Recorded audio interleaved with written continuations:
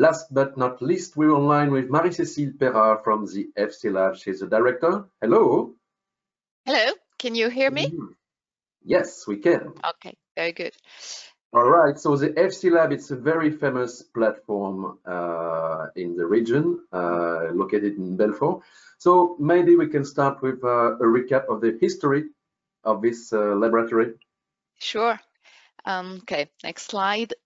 So yes, this is the history of FC Lab is now 20 years of research. So it has been created in in the last century, and now we had two few major steps with the run out of the it's dedicated building for fuel cell testing in 2002, and in 2012 the creation of a research federation, and to structure the activities in Bourgogne-Franche-Comté. And now in 2020 we had the creation of a Center for Research and Service, and I can give you a few inputs about what are the main change with this creation. So next slide. Okay. So we're going to see, yes. Yes. Okay. So since the beginning, the historical positioning of our research center was definitely to be involved in the integration of hydrogen system for stationary and transportation applications. As our colleague from AVL said, well, just do it. I mean, this was our position, and we wanted also since the beginning to stick to scientific, social, economical, political and industrial evolutions. So we are not only research concept, but of course application. So if you're familiar to the technology readiness levels, we work on project from 3 to 4 and even 6 to 7, and we have very few projects very close to the commercial step. So our facilities are unique in Europe from the academic point of view.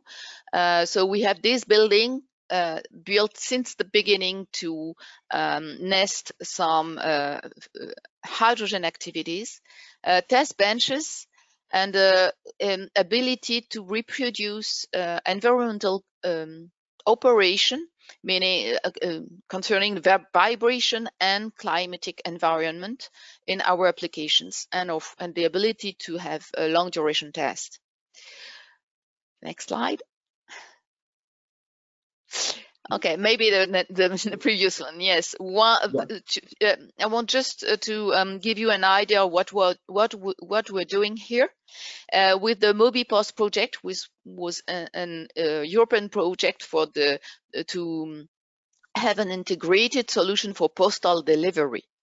So the project covered the production of green hydrogen until the postal delivery. So what we have done here was the design and the realization of the powertrain of the vehicles.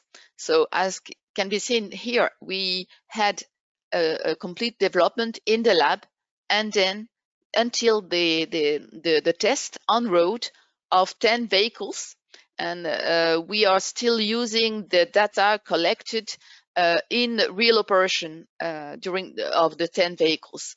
And we are very proud to have also a second generation of these vehicles now used in high school of the area of Bourgogne-Franche-Comté. Yes, so next slide. True. Yeah. Okay, so maybe we can carry on with the next slide. Okay. If the mouse maybe, but anyway, we are also very proud to have a world project. It's about a refrigerated trailer for. Yes, absolutely. So it's a pity you can't see the vehicle, but in fact, it was the first time ever. Sorry. Yes, Okay. no, it's the that we have a refrigeration body for heavy goods vehicles on the road. So meaning that the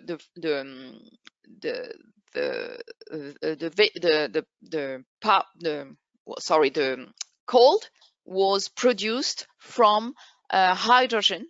Yes, from a hydrogen system, which is at the bottom of the vehicle, and it means that the generation of the cold was completely green and completely CO2 free. That's great. And it works. It works because it delivers some yogurts. So we definitely need a good to be cold. And, okay. and in production in a few years from now. That's true. So maybe we can shift to the following one. Next. We have also activities in not only in mobility but also for stationary applications, and this is an example because there is a big challenge we are going to face in the coming decades, which is the incredible increase of consumption of energy to supply the data center. And it's a big challenge, and the idea here is to propose solution of 100% green data center and safe data center, because of course we have to face the uncertainty and unpredictability of the renewable energies for these applications. So this is a tricky challenge. Okay, maybe to conclude. To conclude on our evolution. So this is the picture of our activities and networking in research. The whole, well, a big east part of the France, and the idea is to have. So if we can go to the next slide. Yes, we can. Okay, so we face to those three challenges: energy efficiency, durability, and economical, social, and environmental sustainability. Because probably as it was presented in by the previous speaker, we really need to have a global system at the level of the area to have to be able to promote this hydrogen. Okay, so next slide. And yes, this is, and the big modification, well, the big evolution in our structure is really to reinforce our service activities in three areas.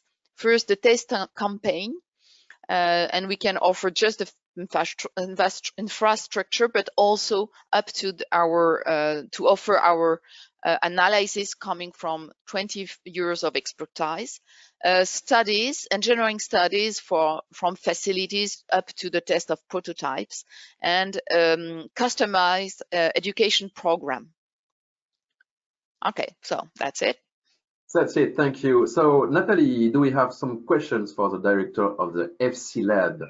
Yes, a question. FC Lab works on trucks or light vehicle project.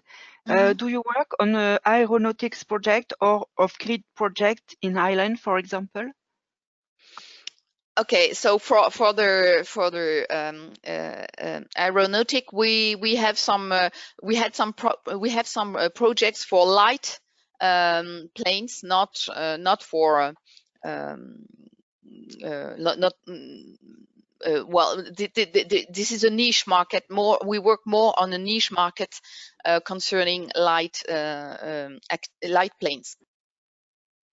And the second aspect of the question, I don't remember. What was it? Off-grid on islands, for example. Yes, absolutely. We have, especially we worked with La Réunion and with the Polynesia, not only for the nice place, but also because they have specific problems to gain energy autonomy. And this is a great challenge because, of course, to to supply energy, green energy and safe and reliable energy from renewable energy in microgrids is really a big challenge. And hydrogen is probably a key technology to achieve that.